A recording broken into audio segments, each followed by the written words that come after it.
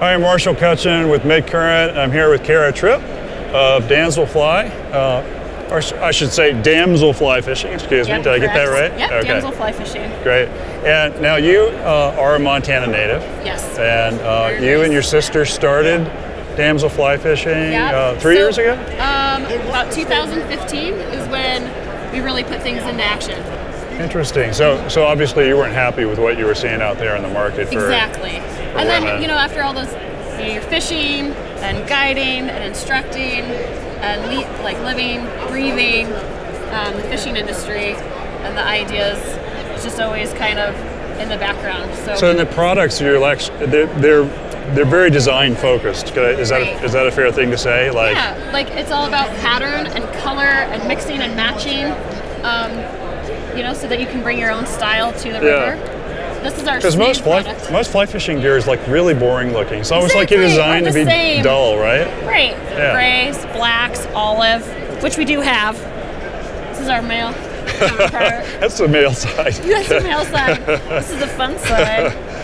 When you're out and you're guiding, things like that, the ideas come in. So one of them was with sun gloves.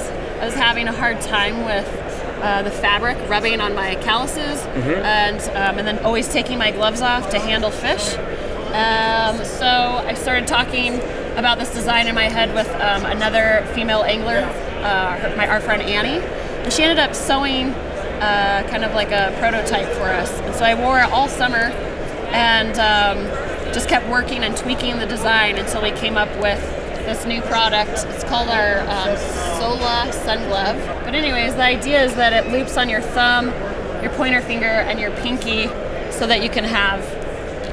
So you can actually get a grip, grip on the fish. Yeah, right. And not only that, but like most importantly, keeping that slime on the fish and not taking their protective slime off.